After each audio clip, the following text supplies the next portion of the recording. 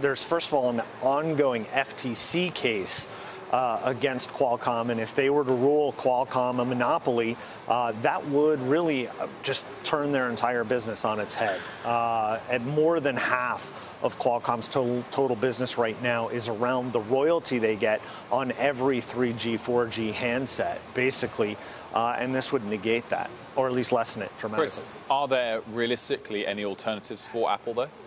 Well, so there is a distinction here between royalties that they're getting for the IP that they're using, and that is what Apple's debating in court today. And then there's the chips that they actually use. So today, Apple uses Intel 4G modems.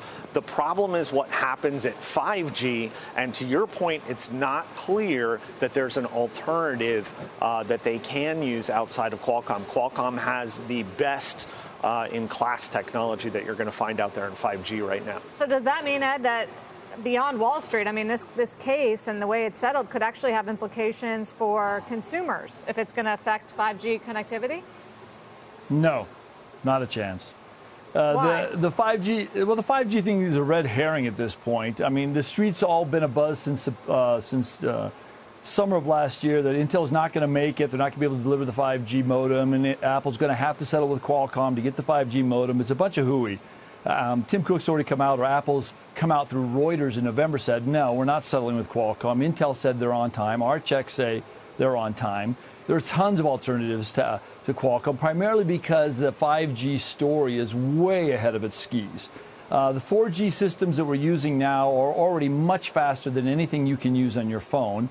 And if you go through every one of the carriers, T-Mobile's, Verizon's, AT&T's story on 5G, they're tissue thin. So it's mostly a marketing game this year. You can use almost anything in a phone, and nobody's going to be able to tell the difference. So Tim Cook does not need Qualcomm. And they've already replaced Qualcomm. The last two phones, actually the last three phones, they started with Intel, and now they've completely replaced them. So, I mean, it's the confusion on the street about this, if there still is any confusion about Qualcomm's fate, will be wrapped up by this summer when Apple announces, or Intel announces, they've got their first 5G chip out, and then we'll be done with this part of the story. Chris, do you agree with that? I mean, I note that one of your top picks is based on 5G, but base station opportunities as opposed to the chips themselves. Yeah, I mean, 5G for the industry overall, whether you're talking about handsets and the increased complexity that will come with 5G in handsets, which I do continue to think that Apple and even Intel are struggling with now, or broad-based infrastructure when it comes to 5G. Baseband, for example, there's a company called Marvell that's working very hard on a chip for 5G base stations that will be ramping at the end of this year, and that is one of our top picks based on that opportunity.